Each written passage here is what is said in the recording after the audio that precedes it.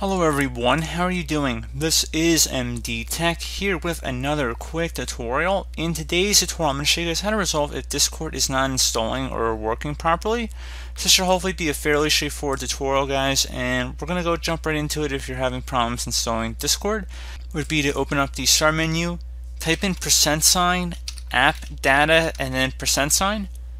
Go ahead and left click on that.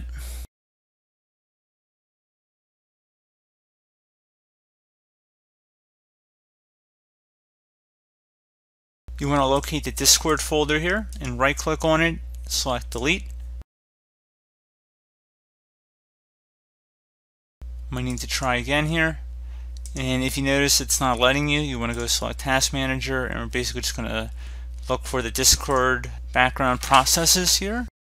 And you just want to right click on them, and we're going to just end these tasks. And now if you select try again, it should delete it.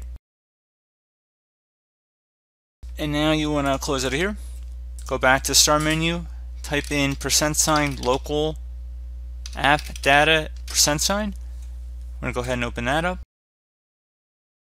And now same thing we did before. There should be a Discord folder in here. Right click on it, select delete.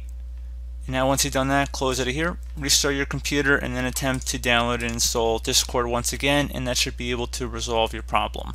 So as always, thank you guys for watching this brief tutorial. Do hope I was able to help you out, and I do look forward to catching you all in the next tutorial. Goodbye.